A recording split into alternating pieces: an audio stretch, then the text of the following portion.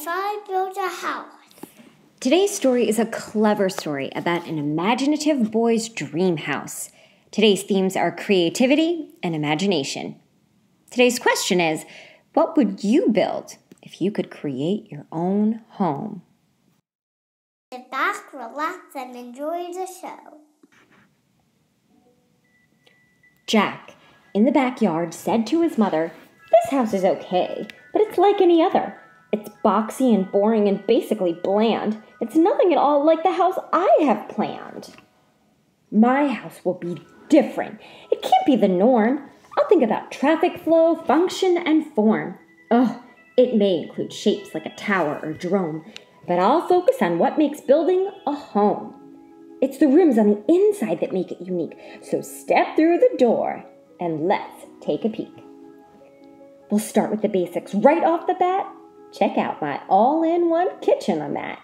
You don't have to cook and you don't have to clean. It's done by a space-age robotic machine. It makes all the meals and the food is delish. Then it washes and puts away every last dish. The living room's next. It's fun. Come on in. The chairs and the table and sofa all spin, and trampolines lead to a giant ball pit. It's a pretty neat room, you have to admit. Now, look in the bathroom. No shower, no tub. Instead, take a ride on my scrub-a-dub-dub. Just step on the belt and it washes you clean, even the places you've never seen. And here is my bedroom, way up in the sky, on top of a tower 200 feet high. With glass all around, just check out the view. A bed in a tower? Now that's something new. The rooms we walked through just moments before are the kinds that you'll find in any decor. But if I built a house, I'd add a few more. So hop on the slide, it's time to explore. You know how I constantly like to create? Well, this is my art room. Isn't it great? You draw on the wall. Don't worry, it's cool. Hung way up high on a big giant spool is a huge roll of paper that hangs to the floor. Just draw till you're done. Then pull down some more. Next comes my flying room. See how it's tall? It's empty except for a switch on the wall. Just turn off the switch and you'll float off the ground, then flap like a bird and fly all around. Isn't it nice to be up in the air? A room without gravity? That's pretty rare. This is my racetrack room. Step right inside. It's less like a room and more like a ride. It features a racetrack that loops all around with super fast go-karts that don't make a sound. You'll fly and you'll flip and you'll zip and you'll zoom. You have to admit, it's a wonderful room.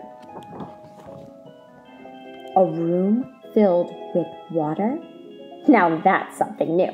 But if I built a house, that's just what I do. This is my fish tank room. Ain't it a sight? Don't worry, they're friendly.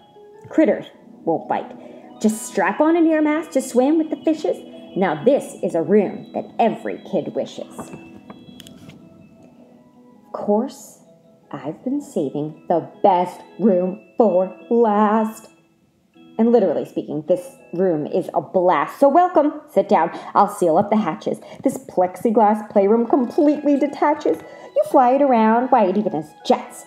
For me, this room is as good as it gets. My house will be nifty. My house will be neat. My house will stand out as the best on the street. Daringly bold, yet exquisitely fine. A must-see example of modern design. My house will be hailed as refreshingly new. If I built a house, that's just what I'd do.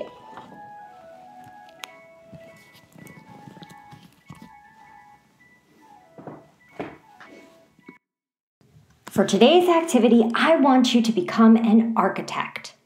An architect is a person who designs buildings, and they often create these really cool drawings called blueprints. This is what Jack drew as his blueprints of his dream house. Now, think about your dream house. What will you put in it? A self-cleaning kitchen? I'm sure your parents would like that. A flying room, an arts and crafts palace? A bike room? Then, get a piece of paper and some coloring tools, crayons, colored pencils, markers, whatever you like to use. As an architect, I want you to draw a picture or a blueprint of your house. I can't wait to see how creative you are. I would love to see these pictures. So, if you want to ask your grown-up to take a picture of it and send it to me at thegivingprojectforchildren@gmail.com, I would love to respond. Thank you so much for sharing this book with me. Let's continue to develop our love of reading together. Till next time.